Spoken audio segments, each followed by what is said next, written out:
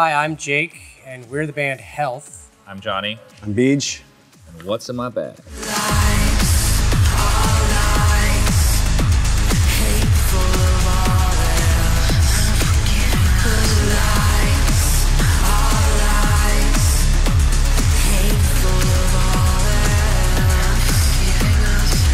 First thing I chose was the original soundtrack to Oliver Stone's Natural Born Killers, written by Quentin Tarantino.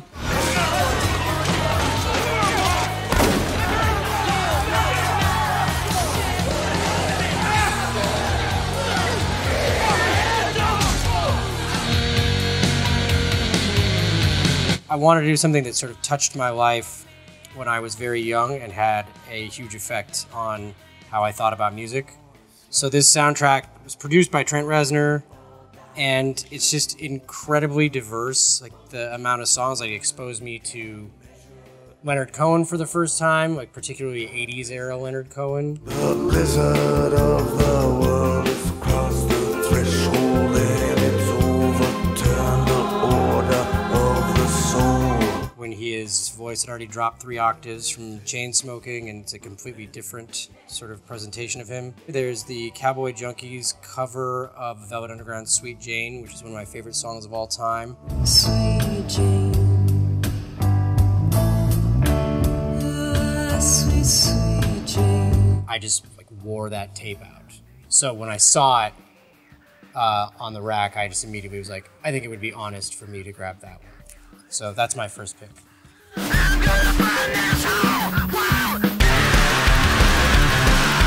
So I grabbed here. This might be my favorite band of the '90s.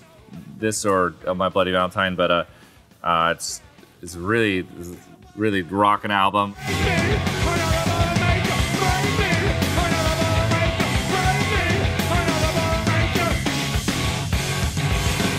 I know Goat is considered the GOAT.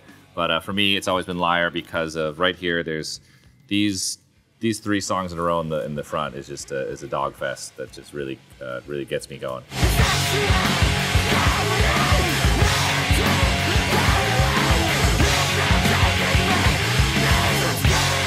Rolling with the theme of being honest and bands from the 90s, my favorite band from the 90s and of all time. I think I'm dumb, maybe just happy.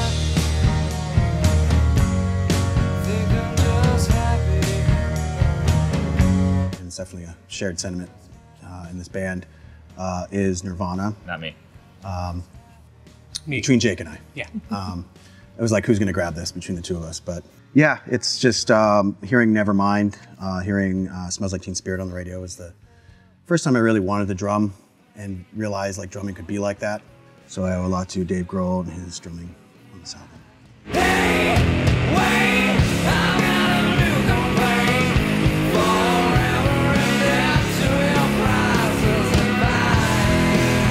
Next, I have a John Coltrane very deep cut, Stellar Regions.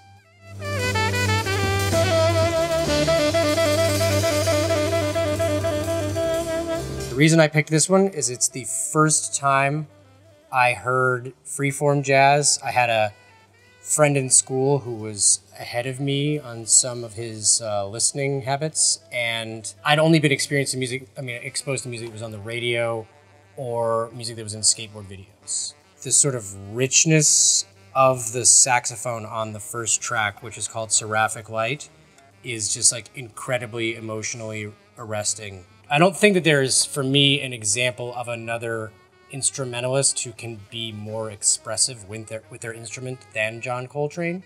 But this album and just that, his body of work, sort of post-Blue Train, freeform era, is, I think, unparalleled.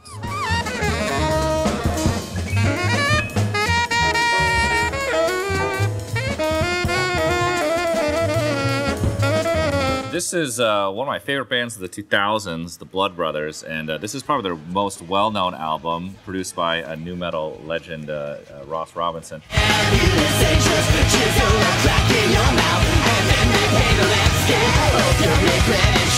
Remember at the time being disappointed, and because I was such a snob back then, I don't know why. It's actually a great album. It's not my favorite one of theirs, but It's really intense. There's two singers who are both screaming, and it's just bananas, a dog fest, and it will really get your blood pumping. It's really crazy, and in a good way. It's very fun to listen to. It's not well, it sounds like it's mildly annoying, but it's not like so much dog that you can't pay attention or just you tune the background. It's consistently exciting and fun.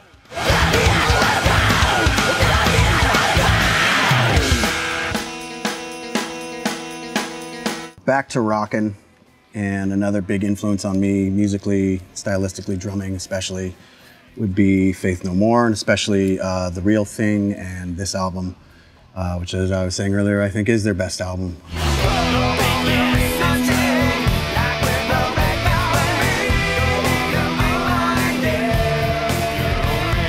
It's one of those kind of maybe first listen, you're not so sure kind of albums, and then you keep listening to it, and you're like, God, I kind of love this, kind of like it the most.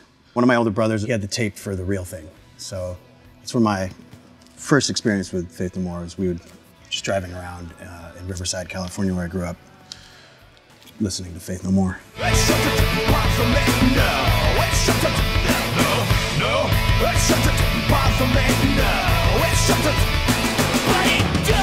I went and found the punk section, and I was gonna grab a different Crass record because Crass was extremely foundational for me as a kid. I was obsessed with that entire sort of peace punk genre and that world that Crass Records created. But this record is by far my favorite record of theirs.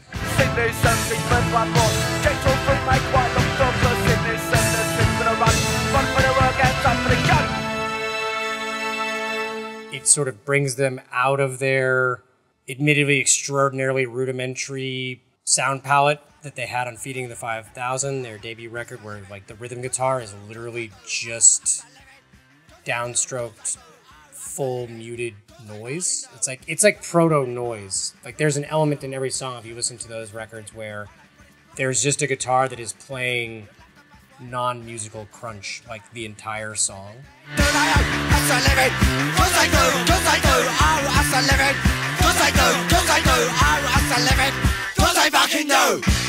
But this double album is much more sprawling. It's a concept record and very proggy, in fact.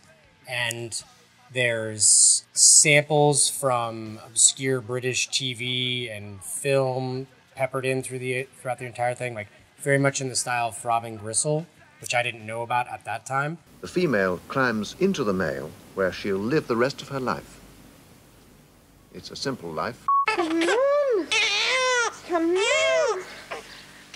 She lovely. Yes, isn't she? So I guess definitely went like a little bit nostalgic on everything. I've just realized now there is nothing current in my bag, and I apologize to all the musicians that are working so hard, but you know, that's the fucking breaks.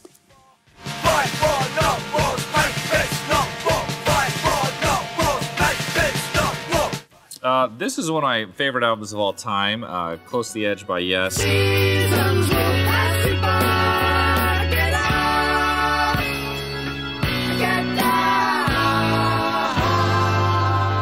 It's definitely like an album for people who play instruments, but my favorite bass player of all time, my personal musical hero, Chris Squire. And really, this is like you could just choose an instrument and just listen to just that one, the whole album, and it's only 3 songs. One's 20 minutes. That said, it is not boring. It's very, very pleasing to listen to. It's very fun. I mean, it's might not be your cup of tea. It's kind of funny. The guy sounds like an elf, but it's great. I mean, it's fucking brilliant music, and I highly, smoke a doobie or something with this song. You don't say.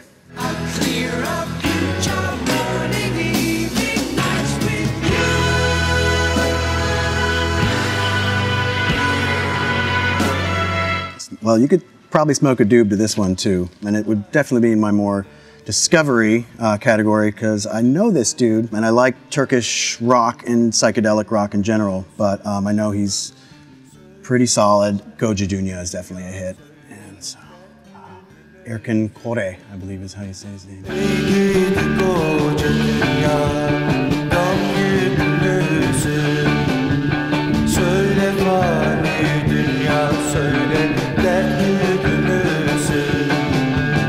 My next pick here is not even remotely a record that I would listen to all the time. I would in fact say that you have to be in a very particular mood. I have William Basinski's Disintegration loops. This is volume 4, I believe.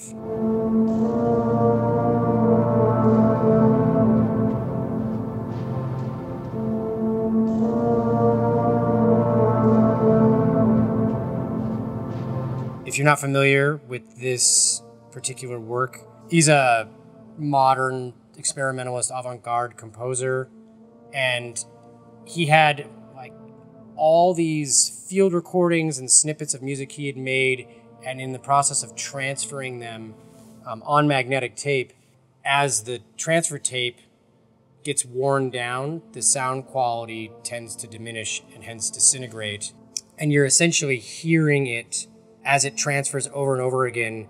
The actual physical medium is dying off.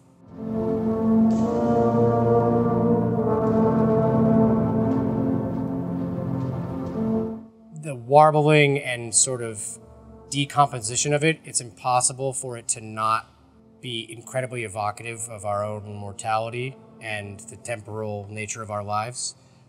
So it's very fucking heavy, and he released this right after the 2001 September 11th attacks. He was living in Brooklyn, so it was like the entire city was kind of locked into a moment where they were all very aware of mortality and how unpredictable life is. So not light fare, but I think it'll help you grow. This is a contemporary of ours and a personal friend of mine, The Soft Moon, and Gone Too Soon very recently. And this is probably one of his beloved albums.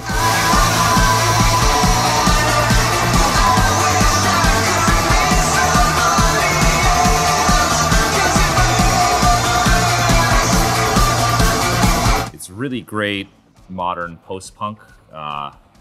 It's like the greatest intros of all time.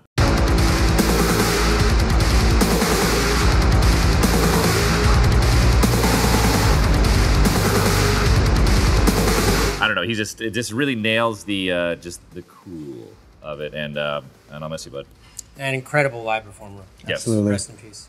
This is the last pick. It was kind of a random one, but again, back in the honesty corner, I just always kind of liked this band. And back in my days when I would kind of hotbox from burned CDs from the library, this is one I picked.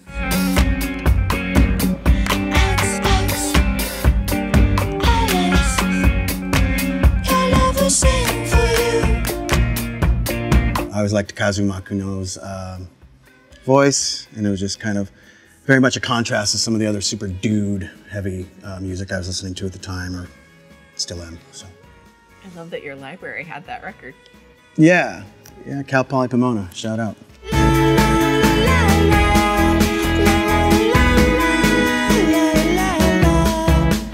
Thank you very much for coming in and talking with us today. We really appreciate it.